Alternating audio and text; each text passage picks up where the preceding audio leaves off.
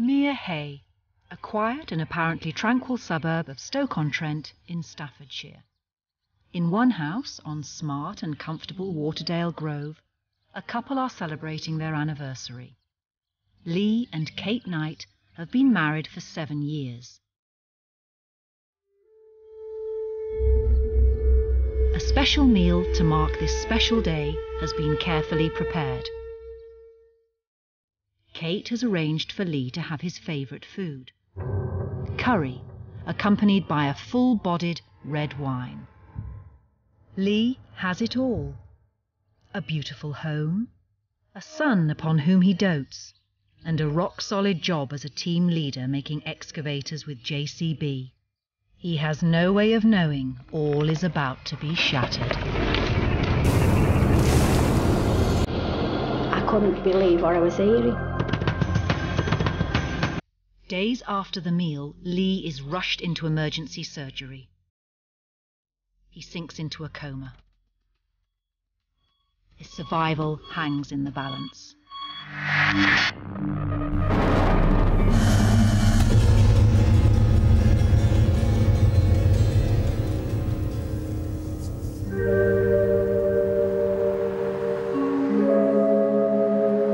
The Darlaston, a former coaching inn just outside Stoke in the late 90s. Kate, who was 19, worked here. Lee, her future husband, was a customer. The first time I saw Kate, she was working in her mum and stepdad's pub. I thought, oh, she's nice looking. So, every time I went into the pub, I'd make sure I spoke to Kate. And I knew that she had a boyfriend at the time. When I found out that she split up with her boyfriend, I thought I'd ask her if she wanted to go out. We pretty much saw each other every night after that.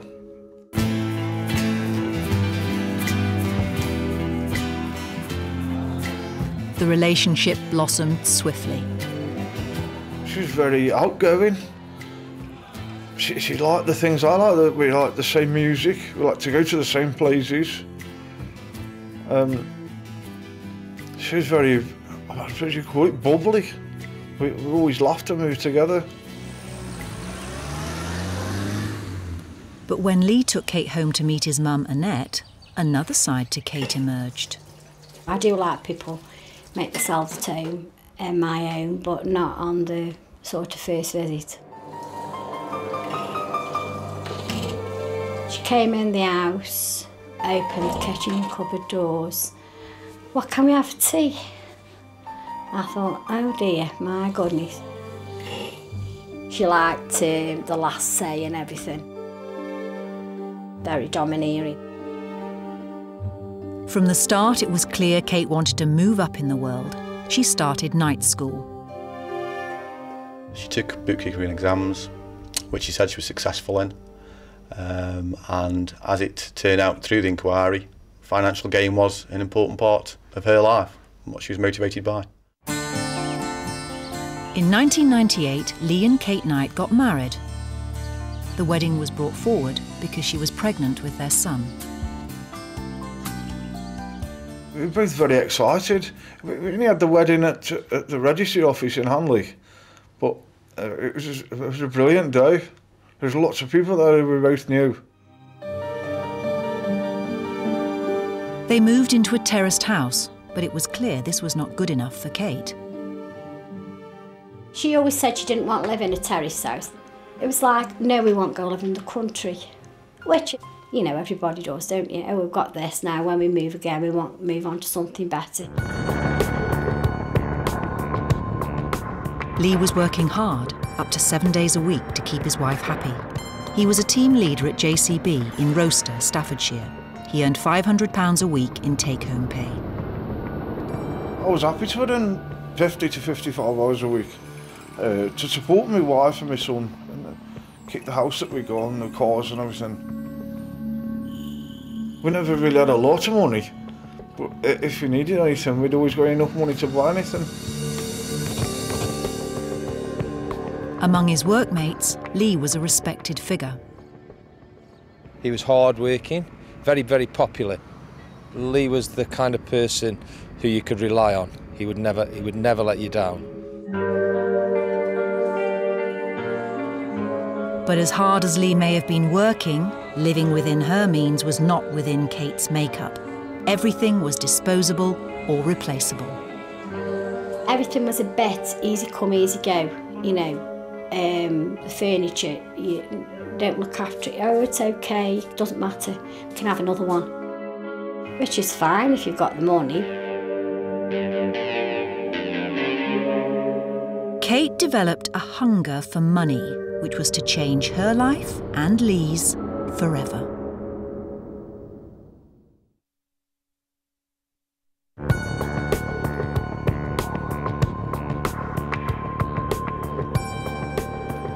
Whilst Lee Knight was hard at work earning money to support his son and his wife Kate, she was left in charge of the finances, and she was showing less appetite for work. She'd start a job, she'd be there 2-3 weeks, and she'd come in, oh, they're making me manager. Well, you know, nobody makes a manager of a person when they've only been there 3 weeks. But she'd only last 3 months, 3.5 months at the very most at any job, and then she'd finish or be finished, we don't know. Eventually, she told certain friends she'd fallen off a chair and was unable to work. But to others, she said she'd been appointed by a company to work from home as a bereavement counsellor. She said she was working for a company called Babcom, but I found out there's no such company and she hasn't worked for 3 years. Well, it's not nice being lied to, especially by your wife. Kate's world was somewhat different than the real world out there. She was best described as a fantasist in respect of what she was telling people was going on and really what actually was going on. Didn't believe anything much she said, you know, unless you saw it, you don't believe it, you know. She was just a liar, a fantasiser, you know.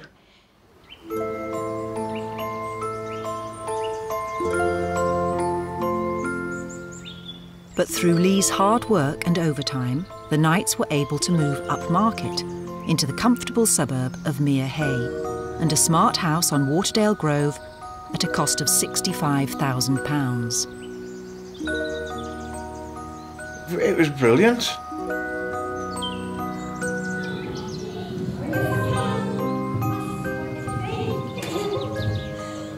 It just felt better. It was a 3-bedroom, semi-detached house on Mere Hay. It was a new house. It was only about 3 years old. It was in a nice neighbourhood. We've got nice people that are living around us. Not long after we moved in, Kate became pregnant again. But after about 6 weeks, she said she'd had a miscarriage. But I think I felt that brought us closer. After that, we bought a puppy. So we used to take him out for walks a lot, all 3 of us together. And I thought it was just normal life. That's how things go. But Kate still wasn't satisfied. Soon, she was putting her lying skills to new use, forging Lee's signature to extend the mortgage to £125,000 and take out a string of other secret loans. You could see her financial motivation in the loans that she took out. She wasn't working herself, so she had to use Lee's name. In fact, the people who arranged the loans never actually saw Lee, and he never knew about them. Kate made sure it stayed that way. She kept the paperwork out of sight. As far as debt was concerned, I didn't think we had any. Just don't know where the money went at all. Never fully answered. Some of the money was used to refinance some of the later loans. And it seemed to be no rhyme or reason, really. There was a loan taken out with one bank, and at the same time she was under pressure to repay a loan with the other bank. So you used a chunk of the new loan to satisfy the old lenders. And to explain the fact that she now sometimes had ready cash, Kate invented another cover story. She told Lee that she was working, she's employed in the call centre, and therefore she'd be getting paid cash in hand. Lee, previously to this, at this time, was giving her X hundreds of pounds each week to pay for the housekeeping and your normal household bills. But then Kate said she'd got a job, so Lee no longer had to do that. As part of her strategy of hiding evidence of the loans from Lee, Kate said there was a problem with the post. She arranged to collect her mail directly from the sorting office so he would never see the unpaid bills. But as debts mounted, she grew increasingly desperate about how she could pay them off. Then, fatefully, she had an idea. Kate must have realised that the answer to her financial problems was right in front of her, that if Lee died, she stood to gain at least £140,000 from JCB in an insurance payout. That amount would bring security and leave her free to build a new life with her son. Which one did you get for Christmas? You've got the Mario and Simpson. But Lee showed no sign of dying of his own accord, so Kate decided to help him along. She started a course of action which she was clearly committed to in order to attempt to kill her husband and claim on the life insurance from JCB. The idea of claiming the life insurance must have played on her mind, it must have festered there. It must have been a fantasy initially, but there must have come a point where it tipped over into reality. Bizarrely, Kate took into her confidence a neighbour called Sarah Johnson, who lived 3 doors down the street. It's hard to believe that anybody who was actually thinking of killing their husband would tell their friend and neighbour all about it and how they were going to do it. It's strange. Why? Why would she tell Why would she tell anybody? But she did. It started with an extraordinary request. Initially, Kate approached Sarah and asked her if she knew a hitman. She said that there was £50,000 in it for Sarah if she did know one. Well, clearly Sarah was amazed to be asked this question and initially didn't take it seriously, as I don't think you would.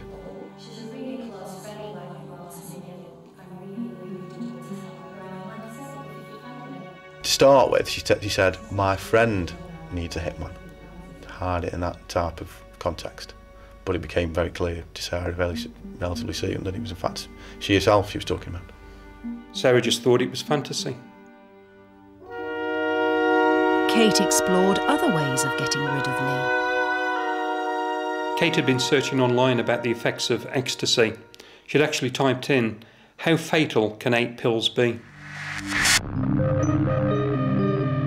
Kate claimed in a conversation with Sarah that she'd got 10 ecstasy tablets and that she was going to feed them to Lee during the course of a day when they were going up to Liverpool to visit her mum.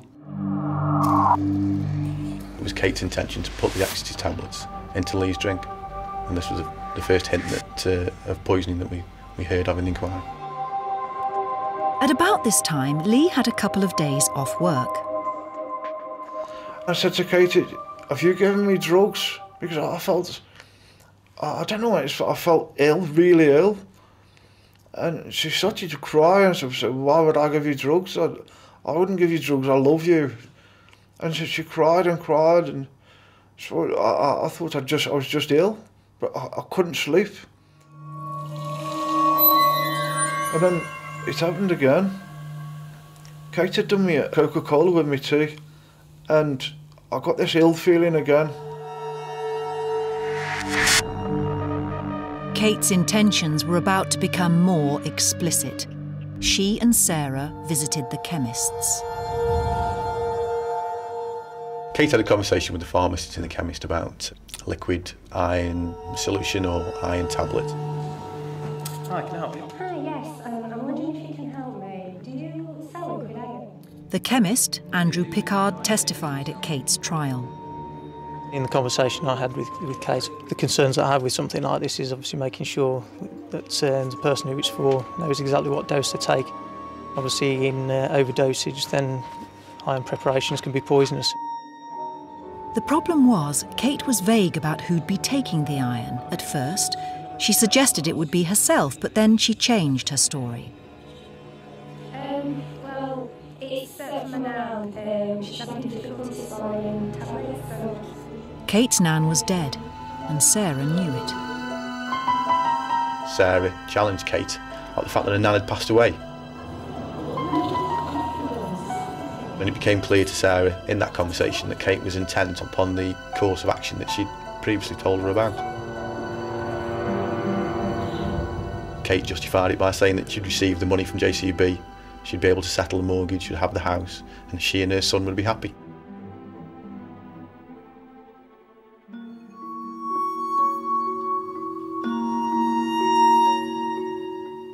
But liquid iron, especially in the necessary quantities, would be hard to disguise. Kate appears to have rejected it as a potential poison, but something was affecting Lee's health. I was really sick. I was detached all the time. It was strange.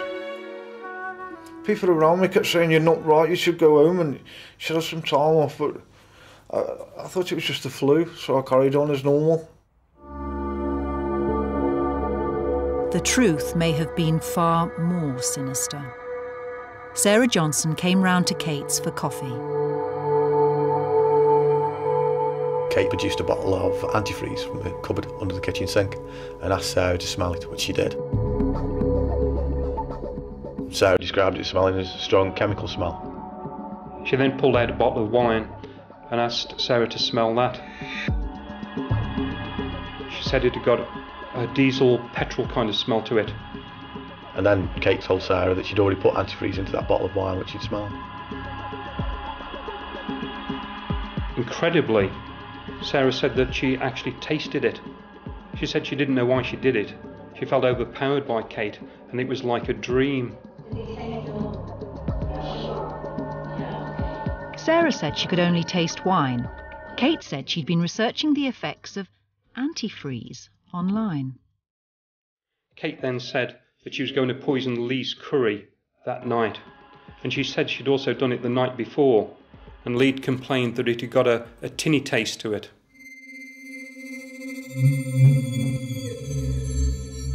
Harmless enough outside the body, antifreeze, which contains ethylene glycol, is converted into acids if ingested, with potentially lethal effect.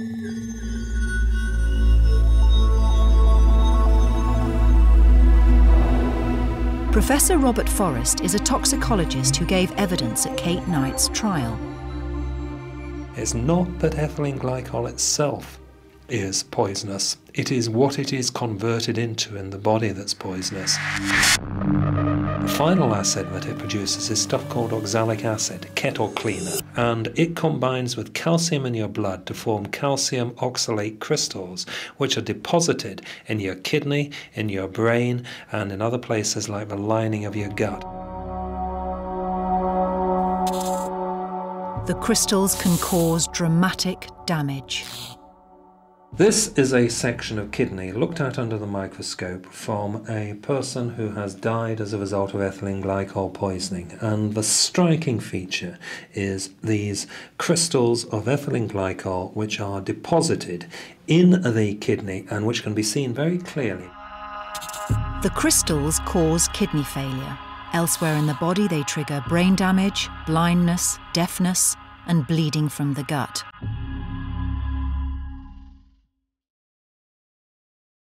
A simple experiment shows how lethally reactive the acid is with the calcium found in every cell of the human body. One beaker contains oxalic acid solution, the other a calcium solution. And what we're looking for is some cloudiness. So this cloudiness is calcium oxalate crashing out a solution.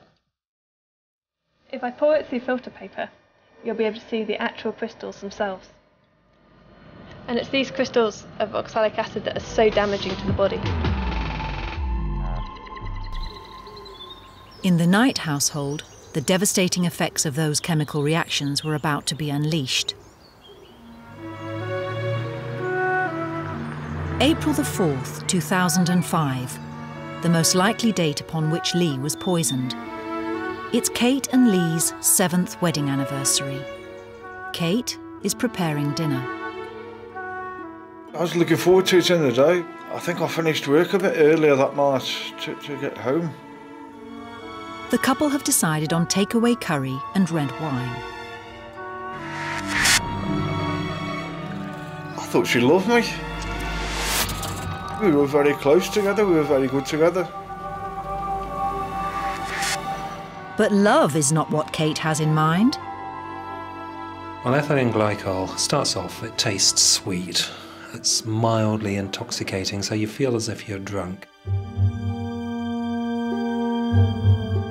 Every sip of wine and every mouthful that Lee took sent him further down a slope which led to the edge of death.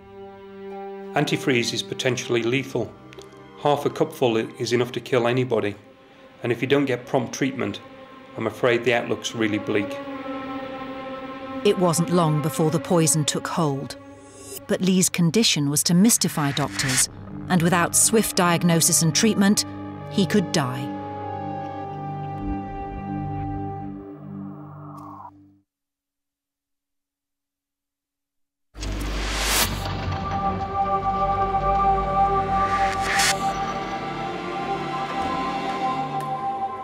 For their 7th wedding anniversary dinner, Kate Knight added a special ingredient to the curry she was preparing for her husband. Lee Knight had hurried home from his work at JCB to be with her. Kate had been researching the potentially lethal effects of antifreeze on the body. Lee went to work for the first 2 days of the week and then reported sick, which in itself was a rarity because his attendance record at JCB was virtually 100%. He then became very unwell, which falls in line with the anniversary meal being an attempt by Kate to poison him.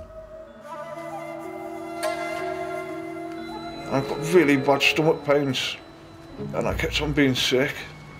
Everything that I had to drink, I was sick again. And I said I need to go see the doctor, my stomach's really hurting. 5 days after the dinner, Lee was admitted to University Hospital, North Staffordshire. He was in a bad way. His head was lolling around, he couldn't breathe properly. He hadn't urinated for several days, which was a clear indication of kidney problems. To save his life, doctors had to carry out a procedure which would wash away vital evidence. When the doctors discovered that Lee's kidneys weren't functioning, they very quickly put him on a dialysis machine, which replaces the function of the kidneys and cleans the body. However, at the same time as cleaning the body, any evidence that was inside Lee at that time would have been cleaned away by the dialysis treatment. So that became an issue when the police became involved in the inquiry. Lee was too ill to realise, but the cause of his illness was still a mystery. I didn't really know what was going on, it was just things happening around me. So it was really scary. The doctors were treating him for every symptom that they could see, but as to the cause of his condition, they didn't know. The doctors were initially baffled about exactly what was wrong with Lee. His condition was getting worse, facial paralysis was setting in, his hearing was starting to go. His condition was getting really bad. On the 4th day in hospital, events took a dramatic turn for the worse. Lee began hemorrhaging from a duodenal ulcer. Acids from the antifreeze had eaten into his living tissue. The bed was just oozing with blood. I can remember looking down and there was blood everywhere. Loads and loads of blood. And I think, I don't know if I passed out or something, and the next thing I remember, it's like 4 months later. I was quite upset and alarmed, and the nurses came running and I passed out. Lee needed emergency surgery to cauterise the ulcer. If they operated, there'd only be a 60% chance of him surviving because he was losing so much blood. Without the operation, he'd die anyway. So sent for his family. So we went to pick Kate up and they were met with a father-in-law opened the bedroom window and said she's only just gone to bed. He says, but I'll wake her up, we'll be up there as soon as possible. Well, she never came. She never came, we never saw her. Lee was underwent surgery for the bleed that wouldn't stop bleeding. He had received blood transfusions, and as a result of the operation, they managed to cauterise the ulcer, which they ultimately discovered was the cause of the bleed, and then he was in intensive care thereafter. But at the time, it was a very scary time for the family. Lee had now sunk into a coma. I felt as if my world had fell apart. I just couldn't take it in that he could go, I willed him back. I really willed him back. I would talk to him constant. I rubbed his arms. I talked to him, I sang to him. I wouldn't let him go, nor if I could help it, he wasn't going to leave me. In the struggle to reach a diagnosis, doctors took a biopsy of Lee's kidney. The telltale crystals which indicate antifreeze or ethylene glycol poisoning showed up, but the results were inconclusive. This is a kidney biopsy, a tiny core, not much thicker than a human hair, of Lee's kidney, which was taken when the doctors were trying to work out what had happened to him. You can see there's only 3 crystals obvious in that tiny section of kidney. Far fewer than in a sample taken from someone who died without the crystals being washed away by dialysis. There was always going to be a problem for the prosecution, who are going to have to differentiate his kidney from the classical appearance that you see in a kidney taken at post-mortem when somebody has died as a result of ethylene glycol poisoning. One of the doctors suggested that ethylene glycol poisoning may be responsible for the condition that Lee was in, due to the presence of various crystals in Lee's kidney. But because ethylene glycol poisoning is 99% as far as the medics were concerned seen with people who self-harm, then they discounted it because that is not what they believed they were looking at with Leonard.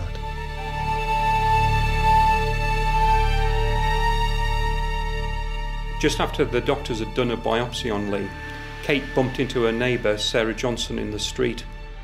According to Sarah, Kate said that her plan had worked, that nothing had shown up on the biopsy, and that if she hadn't have called an ambulance, Lee would have been a goner. And then she added, damn. At this point, Sarah still believes that Kate's fantasising about these things, making it up as she goes along, if you like.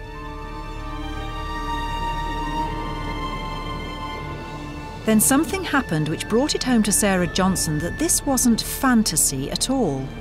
She bumped into Lee's cousin.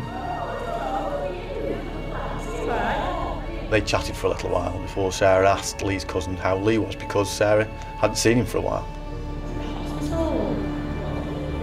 Lee's cousin said that he was in a hospital, seriously ill. The doctors had no idea what was the problem with him, and he was in intensive care. Sarah was clearly horrified.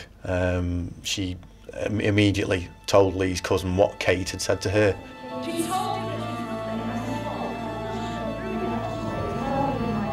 Obviously all Kate dropped into place for her at that point. The cousin immediately called Lee's family. I couldn't believe what I was hearing. When my niece told me, I thought, what do we do?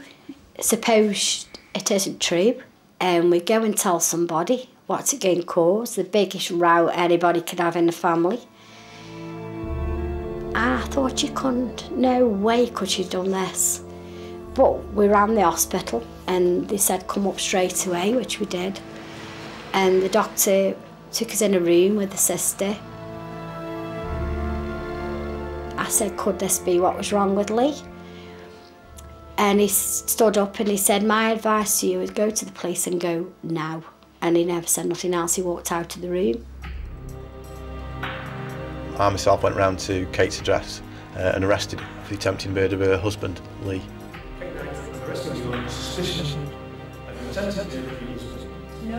She was clearly made a lot of noise and was seemingly upset about the allegation being made against her. But she was making a lot of noise without shedding a tear. Police searched the house. We recovered from the cupboard under the sink a nearly full canister of Tesco home brand antifreeze. It turned out there was literally 160 mils missing from the litre bottle.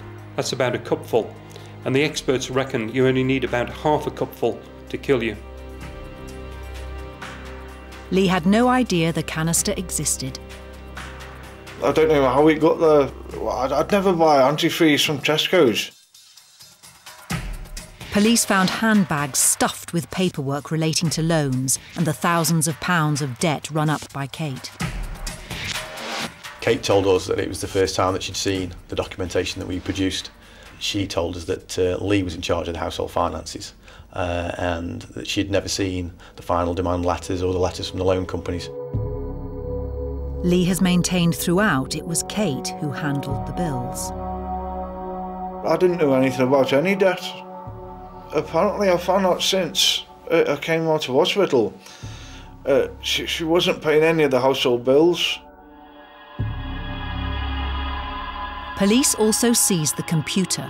They found Kate had tried to hide her internet searches, but investigators were able to unscramble the information. There are certain moments in the inquiry when I knew we were onto something. One of those was Kate had committed herself during interview to saying that she'd used the computer to research Lee's symptoms, but only after Lee had been hospitalised. But police could prove this was a lie. Kate had been researching the effects of antifreeze, ecstasy and liquid iron before Lee was taken ill.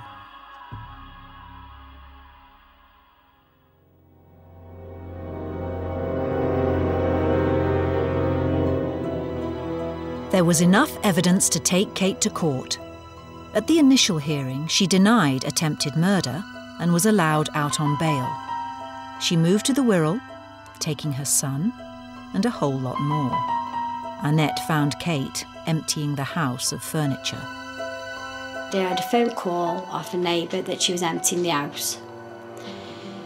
I'm not a vicious person, but I was so angry and hurt, I caught a taxi and went across.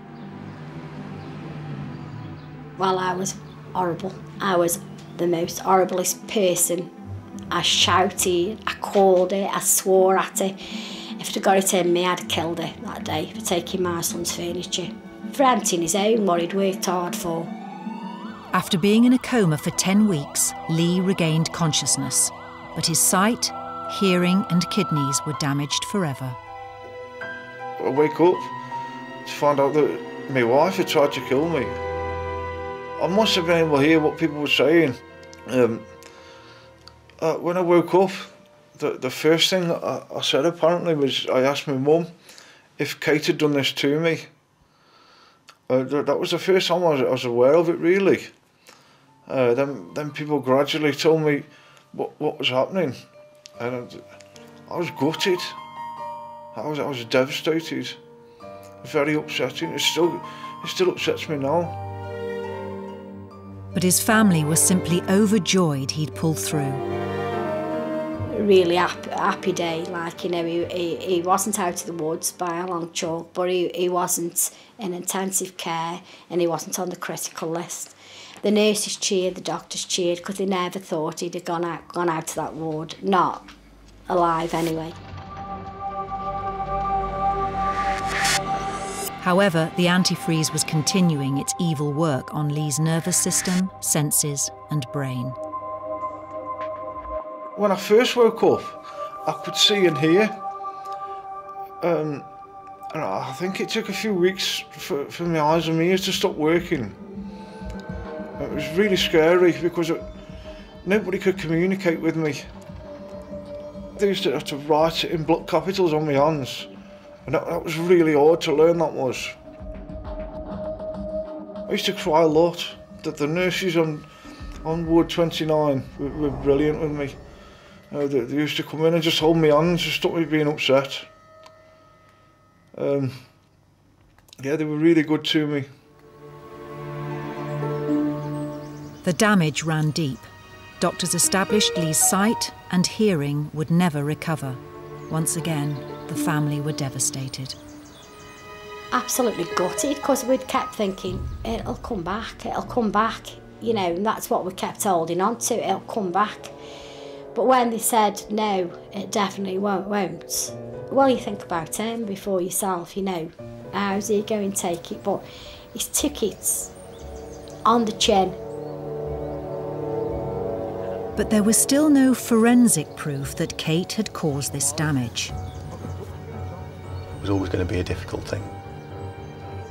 I knew that we faced a challenge during the trial, proving how and where Kate had poisoned Lee.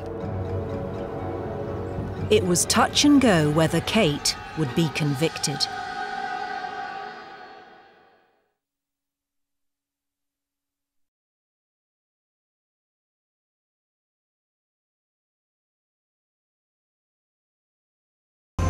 Late 2007, and at Stafford Crown Court, the trial of Kate Knight is imminent.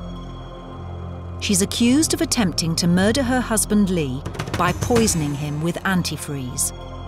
But he's been left blind and deaf, potentially a major problem in terms of giving evidence in court. The Cochlear Implant Centre in Manchester is rushing his case through so he'll be able to hear in time for the trial. OK then, Lee, we're ready. OK. The buckets hold water. The buckets held water. He listens to his father. He listens to his father. OK, good. The room's getting cold. The woman's getting cold. Lee's been given 2 cochlear implant hearing aids. The cochlear implant has a microphone, as a hearing aid would do, and that is where the external sound is picked up. That's then analysed and processed by this part of the implant. That information then goes across the skin by radio frequency to the internal implant, and the brain interprets that as sound. They're fantastic. I've gone from hearing no sound at all to hearing everything. I can have proper conversations again. So it's a fantastic, massive difference. But even with Lee able to testify, there was no guarantee of conviction. The police faced particular challenges in this case. There were no eyewitnesses, the forensic evidence wasn't conclusive, and an example of that was the biopsy that the doctors took on Lee. The oxalate crystals that form with ethylene glycol poisoning were really minimal. Lack of medical evidence which could only have been caused by antifreeze was just one problem for the prosecution. We'd never definitively proved when Kate had poisoned Lee, but the case was more than just the medical case. There were far more types of evidence that we were bringing forward to the court, the computer, and the evidence of the witnesses who came to court as well.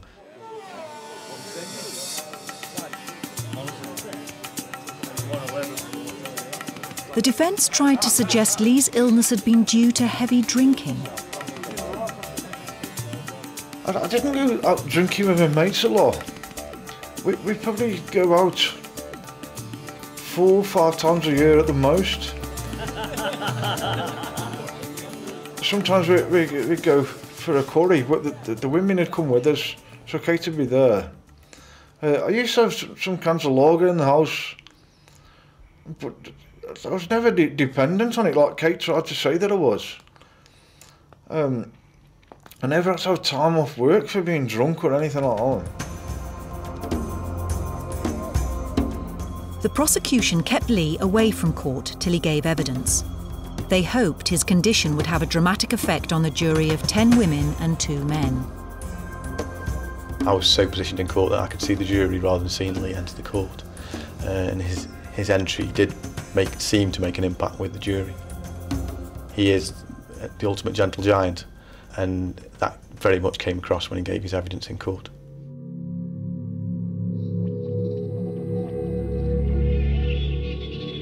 After 2 days of deliberation, the jury returned a unanimous verdict of guilty. As Kate was led away to await sentence, a friend rang Lee, who was with his sister-in-law, to give him the news. He said she's been found guilty, and we both cheered. We were outside Tesco cheering, waiting for a taxi. It was brilliant. This also meant Lee would at last be reunited with his 9-year-old son, who had previously been living with Kate. then I realised that he was going to be here living with us, so I was really, really excited. It was brilliant. Really chuffed. It was brilliant. I can't say no more.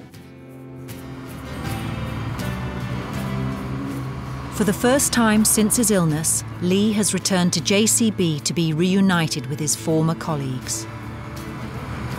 This is the first time Lee's been back, and as you can see, he was just really popular with the people who he was team leading over. How are you doing? All right, all right, mate, so yeah. The devastation it caused with his work colleagues, once they found out, they took it quite hard. I have to call him Mickey and not Uncle, don't I? What, Mick? I'm all right, mate. I call you Uncle next week. I was a bit nervous because obviously I haven't seen any of them for like nearly 3 years. But it was brilliant. They're a good bunch of people, everybody here.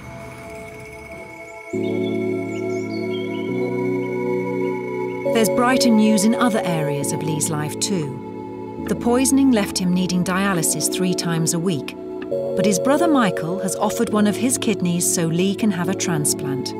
What can I say about Michael? He's given me a big part of his body. I don't think I'll ever be able to say thank you enough for it.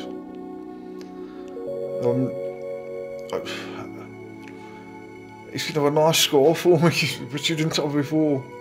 All I can say is thanks. If there's anything I can do to help him, I will do. I'm so proud of Michael. He's taking everything with a pinch of salt, you know. He'll say to Lee, I'm going on holiday this weekend, I'm taking your kidney with me, is it all right? And Lee'll say to him, don't get drinking, don't make a mess of my kidney. And that's how they joke about it, as if they just give him one another, you know, a birthday present. Well, I mean, it's a gift to life. It's going to make such a difference to Lee's life. And but I am terrified. Hi Lee, just checking you're okay. Are you comfy there? Just check your arm. Yeah. But as they wait to hear whether a transplant is feasible, Kate comes up for sentencing. Okay then Lee. Thanks. See you in bed. Okay, sure. I'm going to suffer for all my life. Obviously, I don't think she'll get a life sentence. I'd like to see her serve at least 10 years. But the judge describes Kate as a fantasist who callously and mercilessly watched her husband Lee become desperately ill and said nothing to help. As she weeps in the dock, he sentences her to 30 years. For the media, this has been a big story. Despite her scheming, Knight left a trail of evidence which, through detailed investigation, we were able to build into a strong case, resulting in her prison sentence today. I've been covering courts for over 30 years, and that's the heaviest fixed sentence that I've ever heard passed. The judge said that it was meant to be a deterrent, and I think it was a deterrent sentence. The judge was very clear when sentencing to explain his reasons for sentence, and he went into detail about the aggravating factors, the research that she put into the offence, the lack of remorse that she has shown, the fact that she had the knowledge that would have assisted the medics in treating her husband. I was ecstatic that she did get 30 years. I expected her to get 10 years at the most. And when I heard that she got 30, I was really pleased. It keeps out of mine and my son's life for a long time, hopefully. And lets him get used to things as they all know. Lee is rebuilding his life. Don't get me wrong, he's been upset on occasions and he gets frustrated a lot, like, you know, but he's took how anybody can take what he's been through and being blind and deaf on top of it is beyond me. I don't know how he's took it. He's took everything in his stride, you know, and it takes one hell of a bloke to do that. I don't think there's many more that could do it, you know, but that's Lee. Lee now has a girlfriend, the nurse who's been giving him dialysis. JCB are continuing his sick pay, and he's learned the kidney transplant can go ahead. But the spectre of Kate will always be with him. I tried not to think about Kate at all. in the pit of my stomach, I hated her for it. How could somebody do this to somebody they claimed that they loved? I just wanted her to pay for what she's done. I don't want harm to come to her, because that'd be too easy. I want her to be in prison for a long time, so that she suffers. I mean, I'm going to suffer the rest of my life.